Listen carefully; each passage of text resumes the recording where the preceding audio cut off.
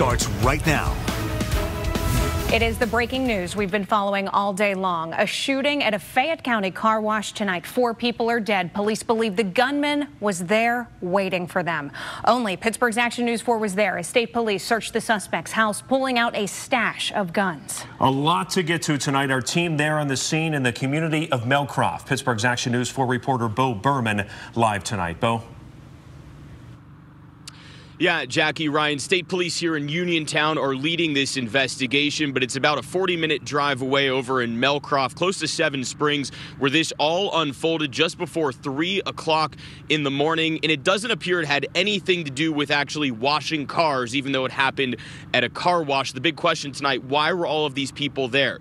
Tonight, we have learned after a state police press conference the names of the 4 victims who died in this. They are as follows: 21-year-old Seth Klein, 23-year-old Courtney Snyder, 25-year-old Chelsea Klein, and 27-year-old William Porterfield, who was described as a companion of the 25-year-old Chelsea Klein. We know the suspected shooter is 28-year-old Timothy Smith. State police discussed the weaponry found on him at the scene. Timothy Smith was armed with an AR-15 semi-automatic rifle, a 9mm handgun, and also possessed a .308 rifle. Timothy Smith was wearing a body armor carrier without the ballistic panels inserted and had several magazines for the AR-15 and 9mm handgun. Now, state police are not revealing tonight how these 6 people knew each other. But again, according to family members, we're told that Chelsea Klein was the ex-girlfriend of that alleged shooter, Tim Smith. 28-year-old Tim Smith is clinging to life at the hospital with a gunshot wound to the head, possibly self-inflicted, after Pennsylvania State Police say he shot 4 people to death this morning at Ed's Car Wash in the small town of Melcroft. Sierra Kolaric says Tim Smith was her sister Chelsea Klein's boyfriend until a breakup before Christmas. I mean, now I can see it. He has a very obsessive personality. He would leave her stuff on her car. Yeah, she'd get done with work and she'd come out and there'd be a case of beer on her hood or scratch-off tickets or anything. If he found out she was sick, he'd bring her flowers.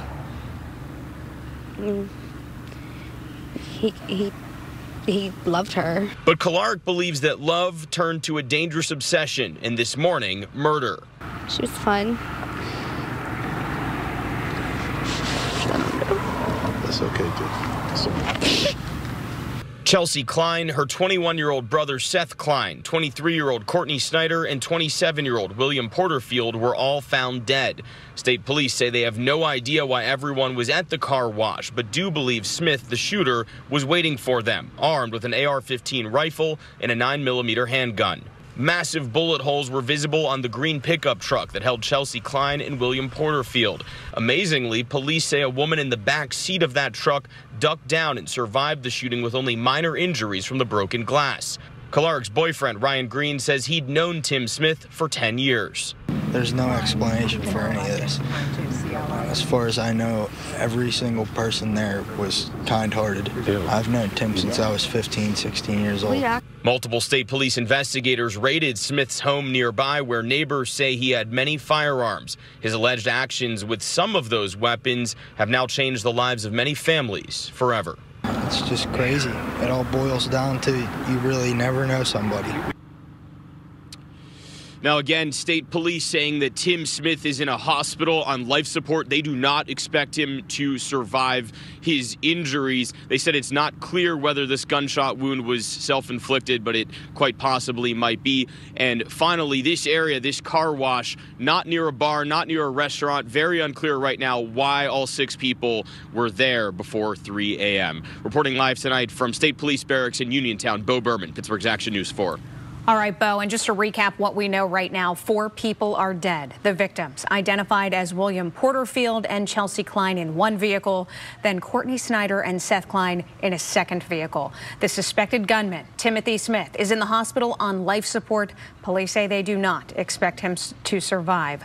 Also, one woman hid in the back seat of a second vehicle and survived injured only by flying glass. There are so many questions left unanswered tonight. Pittsburgh's Action News 4 will be in Fayette Kent County all night long, working to get new information. Tap open the WTAE mobile app anytime for up-to-the-minute details from that scene. More breaking news right now. A shooting in Pittsburgh's Homewood neighborhood.